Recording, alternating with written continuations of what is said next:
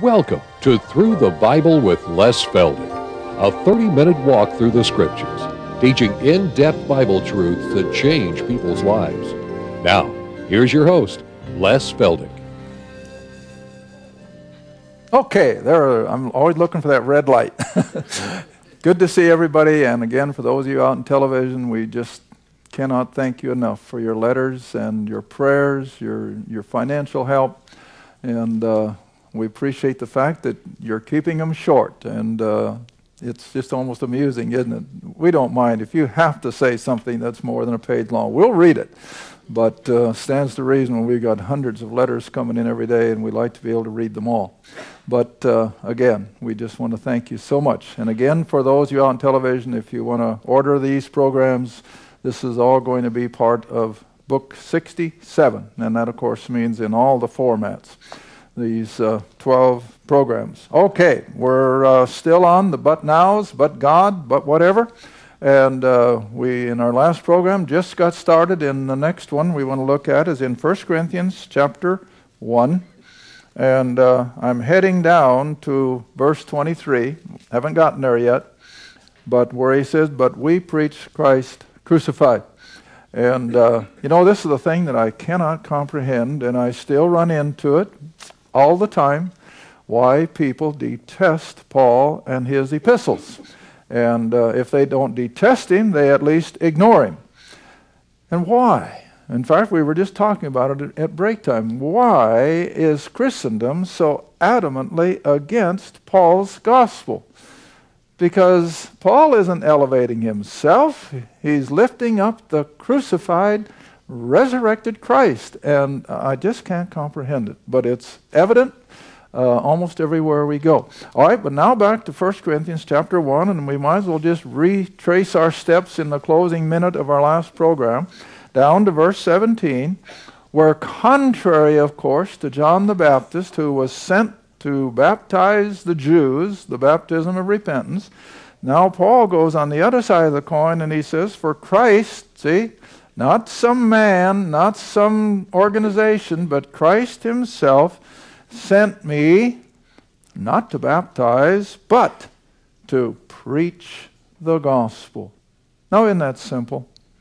To preach the gospel. And that's all it takes, because, see, when the gospel takes a hold of people, it transforms lives. All right, so he was sent to preach the gospel, not with wisdom of words, not as a show-off orator, not as a pulpit-pounding preacher. I think Paul just simply laid out the truth in language that anyone could understand. In fact, on R.G. and Cruz, Bill, didn't you appreciate when the fellow dramatized Paul? And I was really impressed with the young man, and he was dressed as Paul probably was dressed. And believe it or not, in one of his dissertations, he quoted almost, not quite, but almost verbatim, all of 1st and 2nd Timothy, and it was like a sermon. I mean, I just soaked it up. Well, same way here. I don't think Paul ranted and raved at people. I don't think he tried to show his intelligence. He didn't try to show people how much more intellectual capacity he had. He just simply got down on the ordinary man's level and preached the gospel. All right, now let's read on. Verse 18. This is why he preached the gospel. For the preaching of the cross, the death, burial, and resurrection of Jesus Christ. The preaching of the cross is to them that perish, the lost world. It's a bunch of foolishness.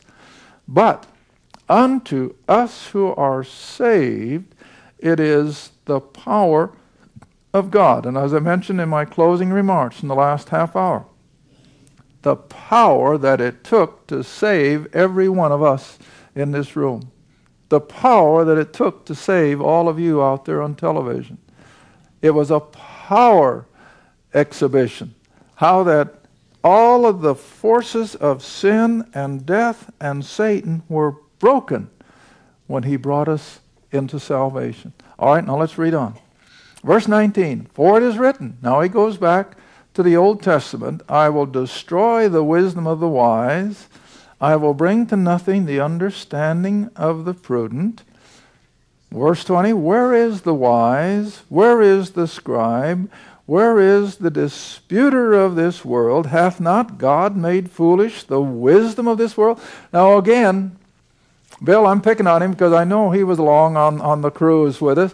You remember at Mars Hill, Bill, there was only one big bronze plaque, and it wasn't to any of the Athenian philosophers.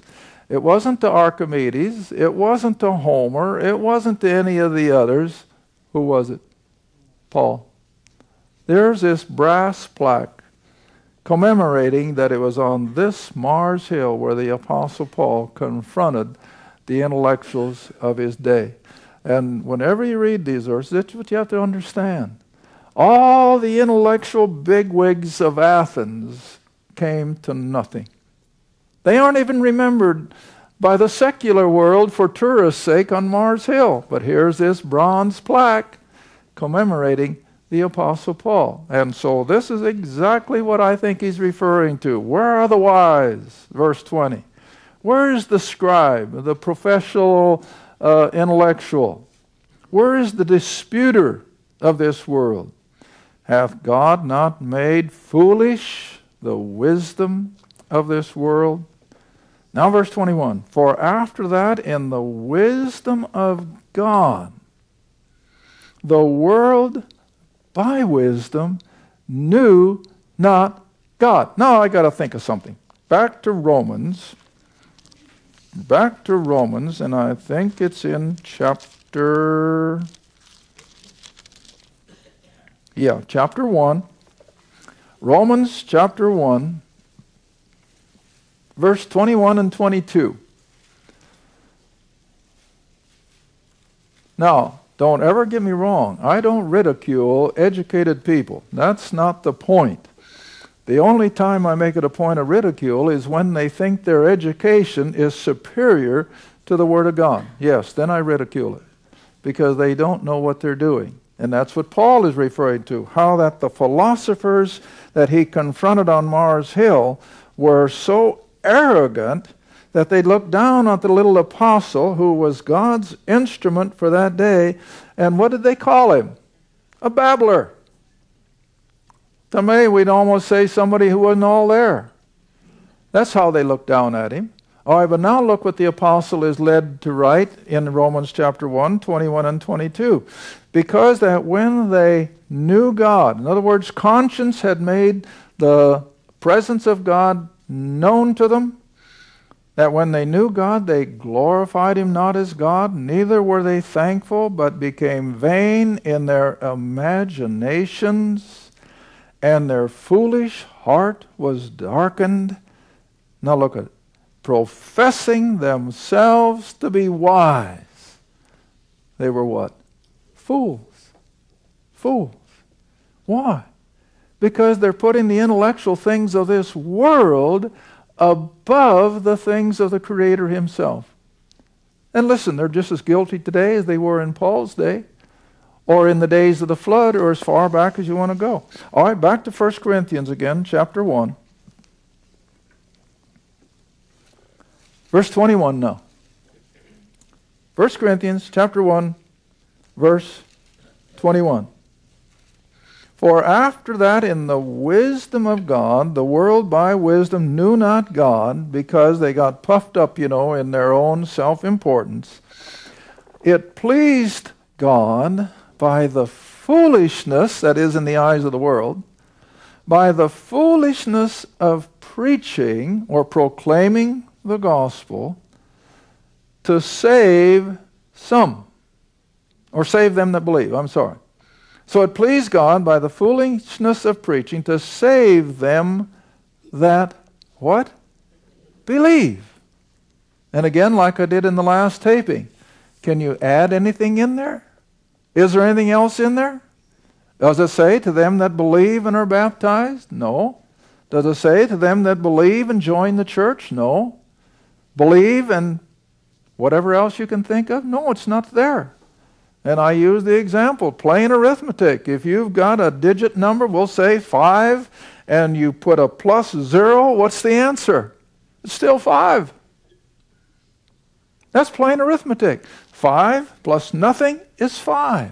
The gospel plus nothing is still the gospel. And you can't add anything to it. Okay, reading on. Verse 22. For the Jews require a sign. Now think about that a minute. When did signs become a part of the spiritual life of Israel? When? Way down in Egypt. Now think a minute. What kind of signs did God use for the Jews in Egypt? Well, do you remember when Moses came and had to prove that he was God's messenger? What did he do?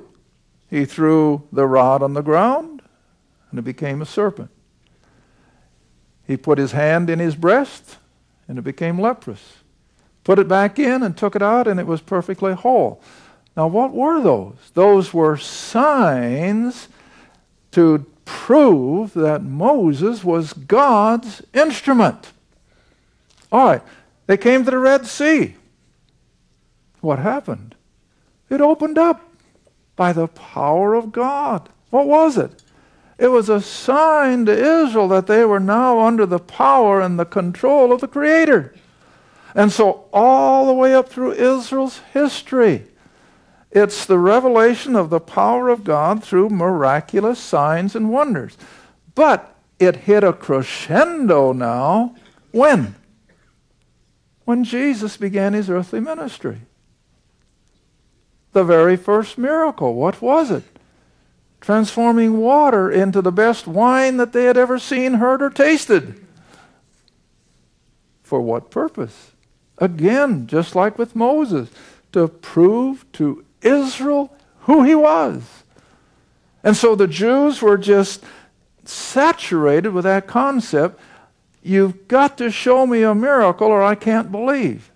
Well, God did over and over and over. All right, so now Paul is rehearsing that. The Jews require a sign. That's not empty words. It was a fact of life. They did.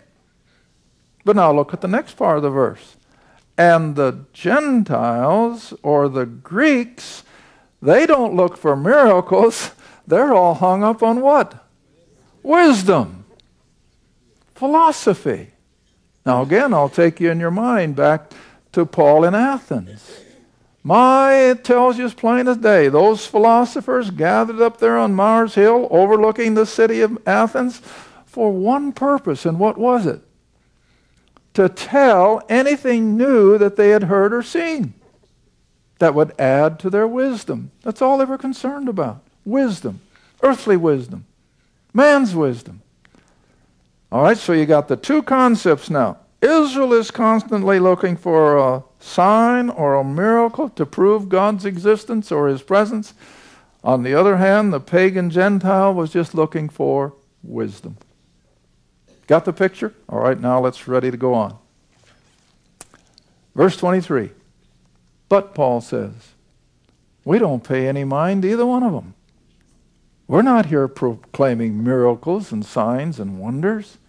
We're not here proclaiming our intelligence in the affairs of humanity.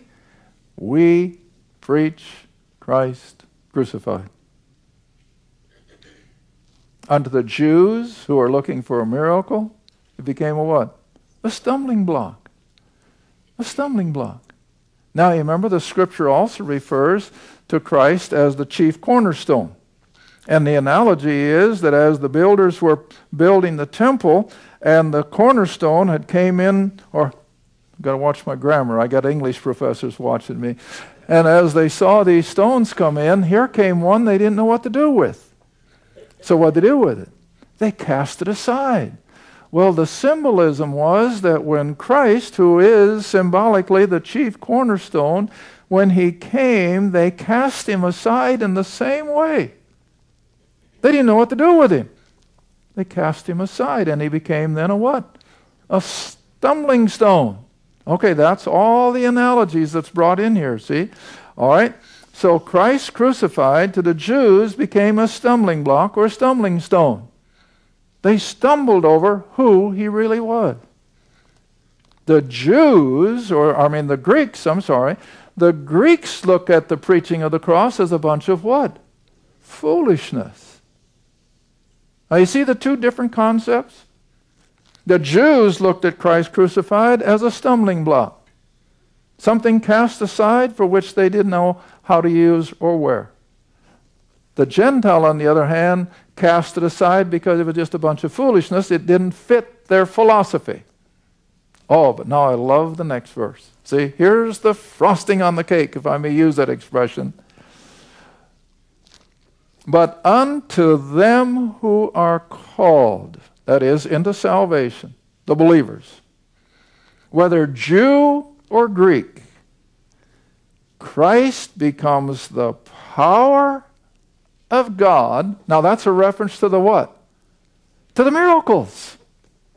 Now I got to take this slowly or you miss it. Christ as the power of God was evidenced in Israel's miracles. The greatest one, I think, was the Red Sea. What a miracle! That the Red Sea opened up wide enough for the children of Israel to come through in a matter of hours. Water piled up miles down the way and miles up this way. What a miracle!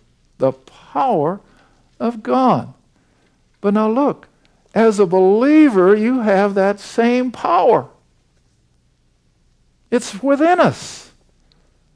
And it's going to culminate in eternal life, in His presence for eternity. All right, now look at the other side of the coin. To us, Christ is the power of God. He's the miracle-working God. But He's also what the intellectual was looking for, and that was what? Wisdom. Wisdom. Now, turn to me to 2 Peter. I wanted to get there all afternoon, and here's my opening. Here's my opening. 2 Peter, chapter 3. Now, we've used these verses over and over because primarily I use them to confirm Paul's authority as an apostle of the Gentiles, and that not just part of his writing, but every last word of it is Scripture. And we know from other portions of Scripture that Scripture is inspired of God. So when Paul says something like, my gospel, was that his idea? No. That's expressly what the Holy Spirit wanted him to say. All right, turn to 2 Peter 3, verse 15 and 16, honey. Verse 15. Now this is Peter writing at the end of his life. He's probably martyred in a matter of weeks or days after he finishes this letter. And I think I mentioned in one of my recent programs, have you ever stopped to think? And I'm going to keep reminding people, I tell them on the phone over and over, have you ever stopped to think that everything that needed to be done before the temple would be destroyed was accomplished within a year or two of the temple destruction? Just think about that. These little epistles at the end, 2 Timothy and 2 Peter, were written just before Paul was martyred and just before Peter was martyred, which was probably in about 68 or 69 AD. And when was the temple destroyed? 70. And if you really think about that, everything was now in place for the removal of the temple and all the ramifications of the law and Judaism and what Israel lived for. But before it disappeared, everything was in place. Okay, now Peter writes, again, probably just a year or two before the temple is destroyed. And look what he says, verse 15. Account or understand that the long suffering, the patience of our Lord is salvation. Well, that's what we've been talking about all afternoon. How that Paul is showing how that God wants all to be saved. He didn't just die for a few, He died for all. Okay, so His patience is salvation. I'll watch it. Even as our beloved brother Paul, according to the what? This is what brought me here. What's the word? Wisdom. Not men's wisdom, not his rabbinical education, but those revelations from the ascended Lord and his inspired writings in his epistles, and then people scorn it. I feel for them. My, I'd hate to be in their shoes at the judgment seat. But here it is. Peter says, you go to our beloved brother Paul according to the wisdom given unto him. Well, from whom? From the ascended Lord. And as he hath written unto you. Now, Peter is writing to Jews. And if he's referring to a letter that Paul had written to them, then that tells me Paul wrote Hebrews. Even though there are a lot of arguments otherwise. I say, hey, Scripture says Paul wrote it. Because there's no evidence of any other writing. So he must be referring to the book of Hebrews. All right? So he says, according to the wisdom given unto him, he has written unto you. Now look at verse 16. For you out there that may have someone of your friendship that detests Paul and think he shouldn't even be in our Bible, show them this verse. As also in all his epistles, that's Romans through Philemon, speaking in them of these things, salvation, as we've been seeing all afternoon, in which, that is Paul's epistles now, are some things hard to be understood. Peter had a hard time comprehending the grace of God for especially Gentile, which they who are unlearned and unstable twist. And I'm even going to say they go further than that. They reject it. All right? But they are unlearned and unstable. They twist as they do also the other Scripture. Now, what does that tell you? That Paul's epistles are Scripture. Just like all the rest of the Bible. Don't ever let anyone say it shouldn't even be in our Bible, because Peter says everything that Paul wrote is Scripture. And that's where I adamantly stand. All right? And so they twist Paul's epistles, even as they do also the other Scriptures, but when they do, what's their end result? It's to their own destruction. They better wake up before it's too late. Okay, let's come back to Corinthians again. I haven't gotten down to the one I wanted. I want to do that before we close. Okay, verse 24, the one we've just been commenting on. To them who are called, to the believers, 1 Corinthians 1:24, both Jews and Greeks or Gentiles, Christ is the power of God, the miracle-working power that all of Israel was constantly looking for. And he's also then the wisdom of God, that which even was poured out on the apostle himself. It all becomes part of us as we become a believer. Now verse 25. Because the foolishness of God, so far as man is concerned, is wiser than men. The weakness of God is stronger than men. Then verse 26, for you see your calling, brethren, how that not many wise men after the flesh, not the high IQs of 200 plus, they're very rarely called. Not many mighty. That's why you don't find royalty in the ministry very often, do you? Of course not. That's beneath them. So not many mighty, not many noble. They're not the kind that God calls. But here it comes now, but God. But God, who deals in areas totally different than humans do. And so, but God has chosen the foolish things of the world to confound the wise. God has chosen the weak things of the world to confound the things which are mighty. Do you see what that's saying? I don't have to comment on it. All I have to do is read it to you. But God hath chosen the foolish things of the world, the things that the world ridicules. That's what God uses. And what does he use them for? To confound those who are ridiculing. That's what it amounts to. Only God can do that. And then he goes on to say, and he's chosen the weak things. He doesn't use military might. He doesn't use political parties.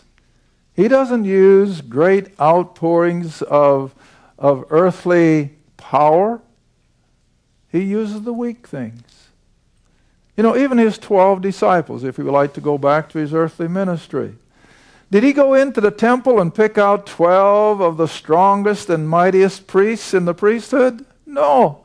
He goes up to Galilee and chooses 12 common fishermen who probably barely had enough education to read.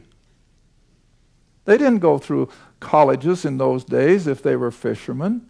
But see, that's where the Lord chose even the 12. In fact, Paul is probably the exception. He was an educated man, sat at the feet of Gamaliel, one of the chief rabbis of Israel. But all the rest of God's servants, common, ordinary people. And it was that he uses then to confound the wise. All right, let's just read on. He just keeps multiplying this whole concept. He takes the base things of the world, the things that the world won't even give a second look, and the things which are despised. That's what God has chosen. Yea, and things which are not, to bring to nothing the things that are. Oh, I know we don't see it that way. It doesn't look like Christianity is making any impact on the world, and we're not. But on the other hand, when a true believer enters into this, he knows what he's talking about. The true believer has an understanding of Scripture that the intellectualist world will never understand. All right, why has God chosen to do it in this particular way? The next verse gives the answer. That no flesh, that no individual should glory in God's presence. And so God uses the humble things of this world so that you and I can never exalt what we're doing before God. Never. We are just fortunate to be the clay in the Master's hands. And that's all we are. But don't ever forget, what can the Master do with the clay?